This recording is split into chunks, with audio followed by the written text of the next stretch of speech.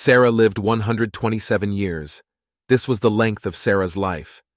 Sarah died in Kiriath Arba, also called Hebron, in the land of Canaan. Abraham came to mourn for Sarah and to weep for her.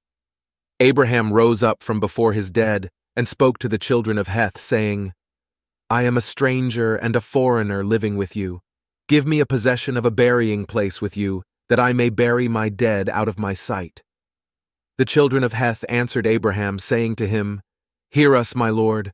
You are a prince of God among us. Bury your dead in the best of our tombs. None of us will withhold from you his tomb. Bury your dead. Abraham rose up and bowed himself to the people of the land, even to the children of Heth.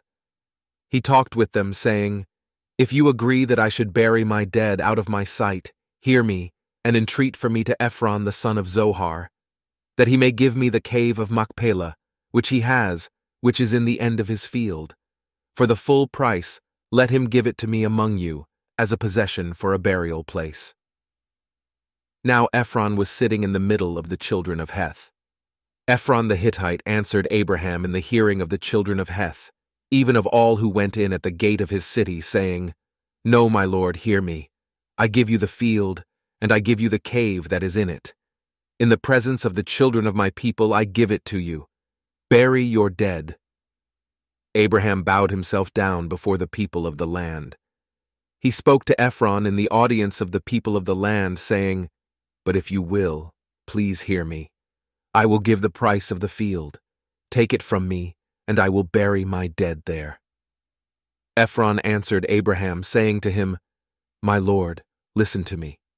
What is a piece of land worth 400 shekels of silver between me and you? Therefore bury your dead. Abraham listened to Ephron. Abraham weighed to Ephron the silver which he had named in the audience of the children of Heth, 400 shekels of silver, according to the current merchant's standard. So the field of Ephron, which was in Machpelah, which was before Mamre, the field, the cave which was in it, and all the trees that were in the field, that were in all of its borders, were deeded to Abraham for a possession in the presence of the children of Heth, before all who went in at the gate of his city. After this, Abraham buried Sarah his wife in the cave of the field of Machpelah, before Mamre, that is, Hebron, in the land of Canaan. The field and the cave that is in it were deeded to Abraham by the children of Heth as a possession for a burial place.